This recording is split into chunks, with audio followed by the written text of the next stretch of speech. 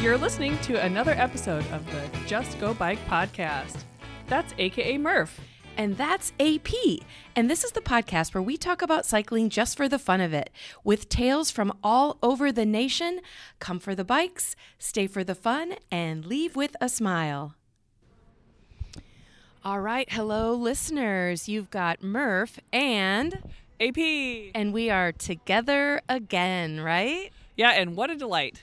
Oh my gosh, we just experienced an amazing evening. Actually, it's still going on, but we wanted to podcast real quick while it was still fresh in our heads. So do you want to tell everybody what we just did? Yes, we just watched the world premiere of Shift, the RAGBRAI documentary. Oh my gosh. And we've done several episodes. We'll make sure we put them in the show notes, the links to listen to the previous. I think we had an episode right when it was a vision. Mm-hmm. Then we had an episode recently, which was like nobody had seen it yet. And now we've seen it. Oh my gosh, it was so awesome. We are here in Des Moines. You're a Des Moinean, so do you want to talk about the theater? Yeah, it was screened in the historic Varsity Theater, which is in the Drake neighborhood of Des Moines. And it was built in 1917, and it's been a landmark in Des Moines for a long time, and it is designated as a historic landmark now. But it was recently completely renovated. It's so gorgeous inside, but it really has that like nostalgic theater vibe. It was a really cool place to have the screening, and it made it really special. I agree, and it was sold out. So, I mean, every seat was full. I thought the energy of the crowd was really awesome. I mean, it was, there was some, of course, times that kind of tugged at your heartstrings, and then there was times we were all laughing. So, I don't know. I absolutely loved the film. How about you? Oh, it was phenomenal. It was even better than I had high hopes for it, and it was even better than I had thought. Yeah. And I think it's important to point this out, I guess. Maybe it's not, but we're going to point it out in that, this is the 50th year for RAGBRAI, but this movie isn't necessarily like the history of RAGBRAI over 50 years. Literally, the producers, which we'll give a shout out to in a second, they took like different people that have done RAGBRAI or are part of RAGBRAI or experiencing RAGBRAI for the first time and told their stories. So it was a unique perspective from all of them.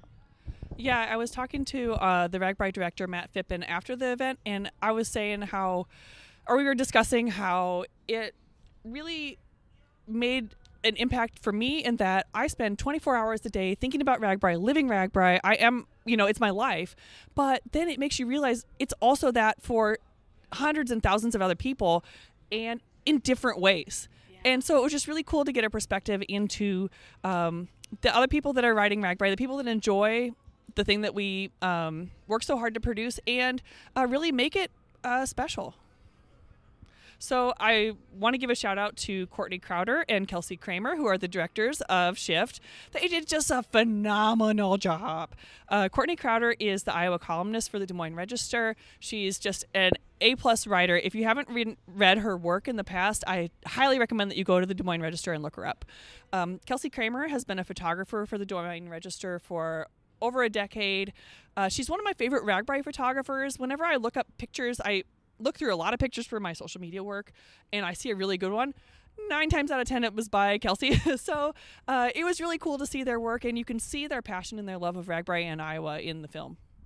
Yeah, and then, of course, we got to watch the film, and then after the film, Kelsey and Courtney got up on stage, and then they brought along the entire cast. So it was really fun to have them ask questions and talk a little bit about the filming process, which I didn't know that they actually got 70 hours of filming done, and they turned it into a 1-hour film. Isn't that amazing?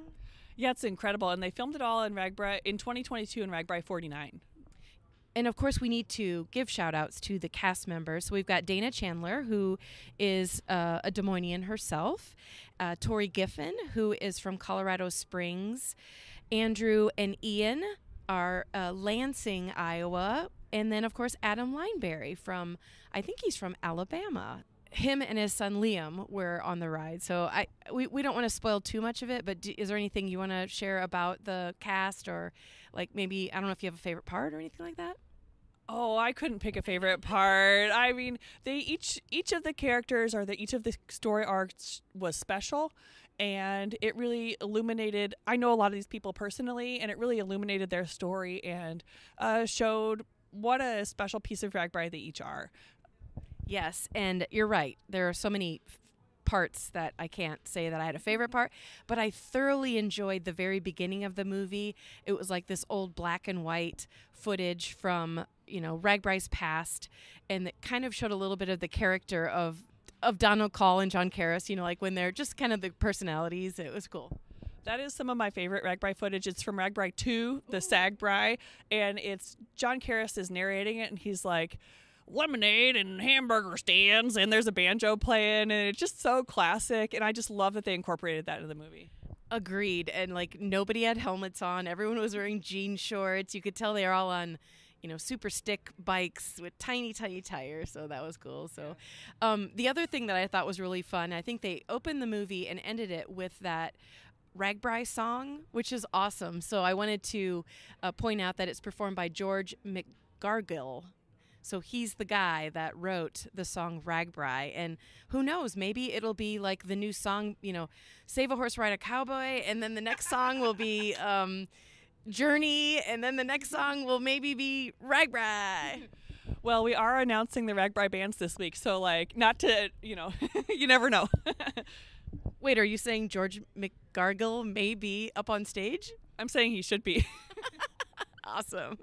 Well, we are so happy that we got to see the premiere tonight, and there are many, many opportunities coming in the future so that everyone can see it. And I'm reading the little brochure that we received, and it does say that DVDs will eventually be available, and also they are working on getting it streamed and possibly on Iowa PBS in July.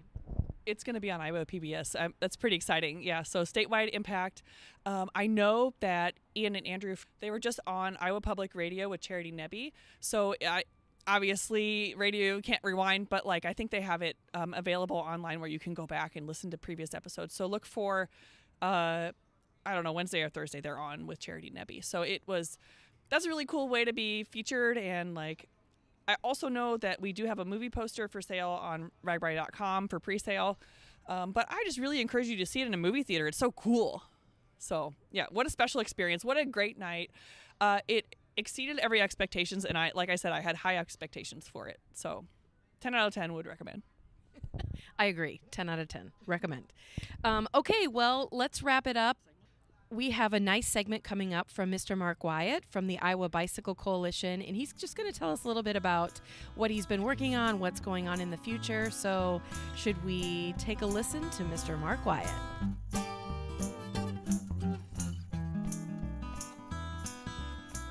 Hi, everybody. Mark Wyatt from the Iowa Bicycle Coalition. You may recognize my voice because I used to be in the host chair at the Just Go Bike podcast, and I hope you hear my voice more as the springtime, the riding season kind of moves on. Although I don't think the bicycling season ever sees an end. So let me tell you a little bit about the work that we're doing and get you caught up to where we're at. We've had a very busy legislative season. We had 3 big bills that we were working on, plus appropriations. And we've got further than we ever gotten before. But this is the big but, is that things ground to a halt just before we were able to get things across the finish line. The Iowa House was our big hang-up, and we've got some work to do there, and we know that. We've got to do some organizing in some rural parts of the state, and we've got a plan. We've been doing an advocacy analysis, an autopsy, so to speak, on our legislative progress. And I think we've got some solid plans moving forward. So see some big things from us in the future. I'll just give you a quick highlights of what we did. Probably the primary bill that we wanted to see passed was the hands-free requirement while driving, which would require your phone to be in hands-free or voice-activated mode if you were going to use it while driving. And it's one of those distracted driving pieces that we've worked on over the years, and we're really happy to continue working on something like that. Just to catch you up, we were part of the coalition that passed Iowa's primary texting law several years ago. We followed that up with a bill that we wrote and it was proposed through the governor's office to create a felony if you kill somebody while you're texting and driving. And then we also followed that up with a requirement to have distracted driving added to driver's education classes. So we've had some really good success, but there's a little bit more that we want to do on the distracted driving front. The second big bill that we were working on was standard penalties. Currently in Iowa, if a bicyclist is killed, it's a traffic ticket. If a motorist is killed in a traffic crash, or a motorcyclist or a pedestrian, it's an enhanced penalty. Now, it's not a big deal. It's a $1,000 fine versus a $35 fine. And really, that no amount of money is going to bring anybody back. But it's a message that says we're going to treat bicyclists the same way we treat other humans in this state. And so we've been working on that one, and it just didn't quite get across the finish line. There was an amendment attached to it to require bicyclists to have red lights on their bikes. Certainly you can read more about that on our website because we like red lights. We want people to use lights during the daytime as this bill would require. But making it a law shifts the liability. And it also creates some other negative side effects that I don't think that we were ready for. And, man, if you had to put 10,000 plus lights on RAGBRAI during the daytime, I think you could see that ride from space. So, we'll continue to work on that. And we'll meet with that legislator this summer and see if we can iron some things out. And then finally, a crosswalk penalty, because currently in Iowa, you don't have to yield to bicyclists when they're using crosswalks, but we're building all kinds of trails and other things that we want to encourage people to use. And so we had that one in there, and that made it through the House, or part of the way through the House, and just didn't have enough time to get it pushed over to the Senate. I do want to thank that the countless advocates that really stepped forward. We had a legislative district leader in every one of the House districts this year. I'll take that back. 85 of the 100 House districts, we had a legislative district leader in, and that's really important to have somebody that's that one-on-one connection. If you are one of those people, especially in rural Iowa, that want to help out, want to be a district leader, contact me. Contact Mark at iowabike.org, and I'd be happy to get you involved because I think that's important. We had about 1,000 people activate and contact their legislator on any one of those issues. So I think that's important. It's really about 2% of people that open the emails actually take action. So I can say that we had 1,129 people that got involved, and that's super important, but we need to do more. And that's the whole secret sauce to passing legislation is the legislators either need to, one, know that there's people back home that support this bill and or this policy.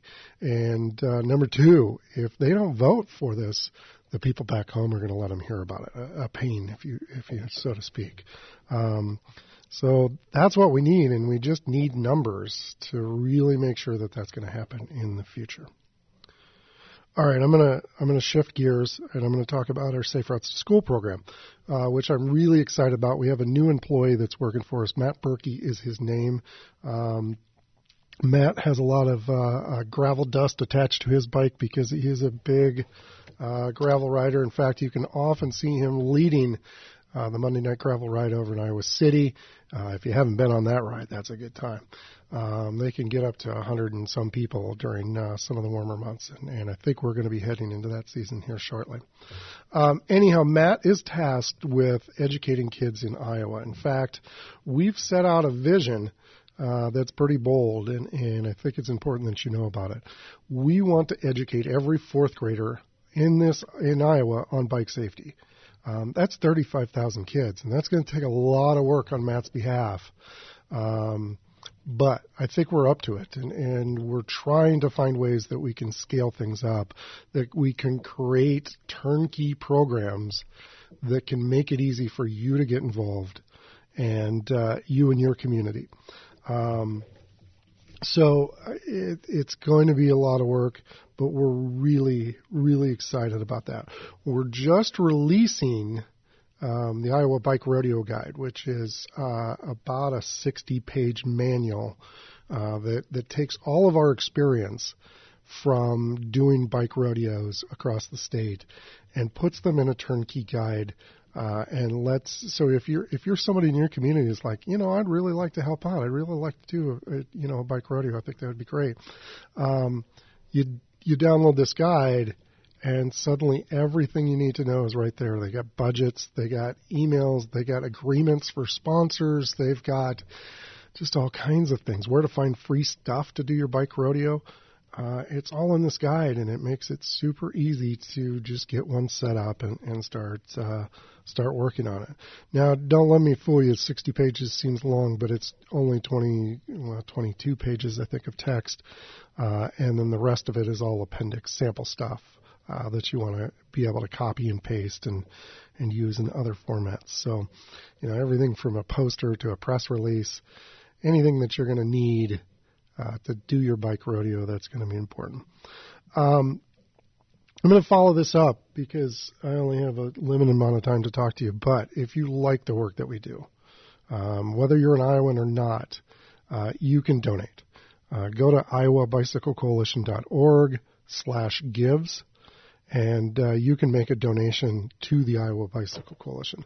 I also want to tell you about one of those great opportunities that we have coming up, and that's on May 23rd. It's going to be a project called the Big Bike Give. This is a day of philanthropy for people across the nation to donate to Iowa bike and trail nonprofits that desperately need your help. So we're going to have everything from the Iowa Bicycle Coalition to the Dream Team to Black Girls Do Bike to the Iowa Natural Heritage Foundation and a lot of different trail systems across the state. So it is your one-day opportunity to make a splash. Last year, we raised $68,000 for all these groups combined. This year, we want to double that. So I'd like to get everybody involved. Go to bigbikegive.org.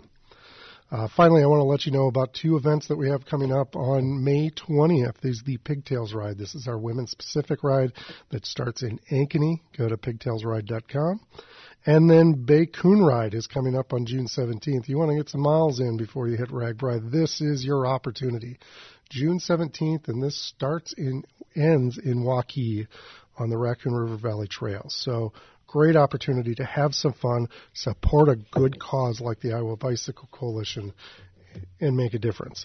Hey, sorry about the length on this one, but I'll do more frequent updates for you.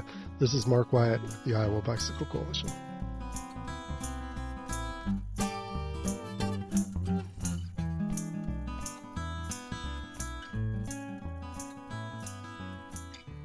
Well, listeners, that is it for this week. We both want to thank you for tuning in to listen to the Just Go Bike podcast.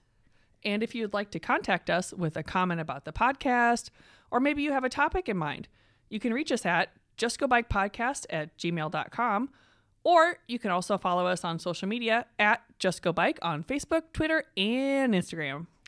Please rate, review, and subscribe to this podcast, especially if you're a fan. And if you have any extra time, pop on over to the Murphology podcast for more bike adventure interviews. All right, that's a wrap. We'll be back next week. Until then, just go bike!